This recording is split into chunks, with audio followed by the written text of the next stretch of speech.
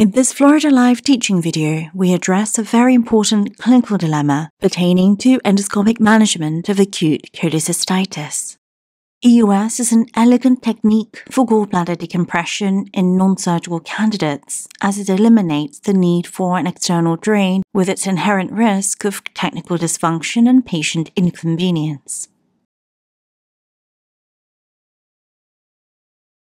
Given the superior clinical outcomes in randomized trials, the updated Tokyo and ESG guidelines favor EUS over percutaneous methods for gallbladder drainage in high-risk surgical patients presenting with acute cholecystitis.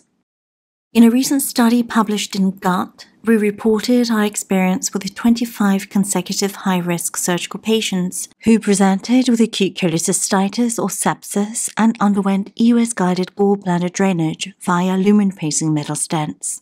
At median follow-up of 9 months, 8 patients died of underlying comorbidity and 17 were alive. 9 of 17 patients were asymptomatic and 8 continued to have biliary-type symptoms. Following EUS-guided drainage, 3 symptomatic patients, that is 12% of the cohort, who had recovered clinically and were deemed not to be at high risk for surgery were subjected to robotic or laparoscopic cholecystectomy. However, the adhesions and large gastric fistula precluded minimal invasive surgery, and all 3 patients were converted to open cholecystectomy with prolonged operative time and hospitalization. Patients who may appear as high-risk surgical candidates at time of cholecystitis oftentimes respond clinically well to EUS-guided drainage, and their risk stratification can get downgraded to low or moderate risk status, at which point the presence of a LAMS can potentially preclude minimally invasive surgery, particularly if the endoprothesis is placed via the duodenum and if surgery is performed by non-expert surgeons.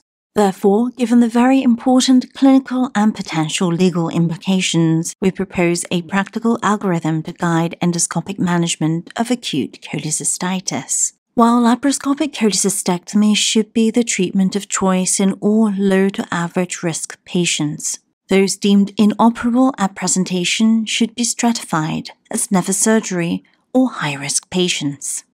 Never surgery patients are patients with severe respiratory diseases such as severe COPD and irreversible pulmonary hypertension, patients with liver cirrhosis and portal hypertension, patients with end-stage coronary artery disease who are not transplant candidates and those over the age of 70, active inoperable malignancies such as pancreatic cancer, and patients with severe or irreversible peripheral or cerebrovascular disease. Never surgery patients should undergo EUS-guided gallbladder drainage as first-line treatment option and should be considered destination therapy. High-risk surgical patients will include those with potentially reversible comorbidity or those in whom the risk status cannot be ascertained accurately due to severity of clinical presentation. These patients should preferably undergo percutaneous cholecystostomy or ERCP with transpapillary cystic duct stenting as bridge to therapy. Clinical assessment should be undertaken at 4 to 6 weeks, with minimally invasive cholecystectomy being performed in all patients who are operable candidates. In others, the gallbladder and cystic duct patency should be ascertained via contrast installation. If the cystic duct is patent and there are no gallstones, the drain or internal stent can be discontinued with the caveat that biliary symptoms can sometimes recur. In those with persistent cystic duct stones or residual gallstones, endoscopic or percutaneous methods can be reattempted for stone removal, followed by discontinuation of the percutaneous drain or internal stent. If such methods fail, EUS-guided gallbladder drainage can be undertaken by lumen-apposing metal stent placement in lieu of an indwelling percutaneous catheter, or perform periodic stent changes. While long-term adverse events due to an indwelling lumen-apposing metal stent has been reported to be 7 to 9%, there are no data on the management options. We suggest that in patients with limited life expectancy, the stents should be left to indwell. In others, the gallstones can be removed via the lumen-apposing metal stent, followed by endoprothesis removal, or the lumen-apposing metal stent can be exchanged for double pigtail plastic stents.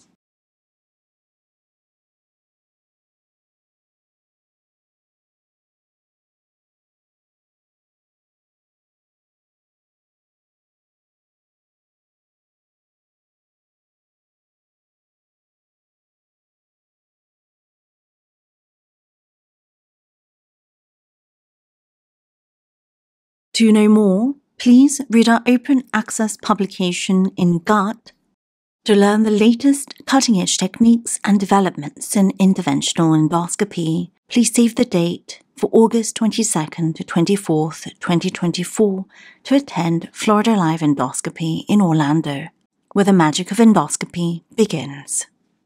If you want to learn evidence-based practices and know more about state-of-the-art endoscopy technologies, please attend Florida Live Endoscopy from August 22nd to 24th, 2024 in Orlando, Florida, where advanced interventions will be performed by internationally reputed faculty from around the world. Please join us at Florida Live, where the magic of endoscopy begins.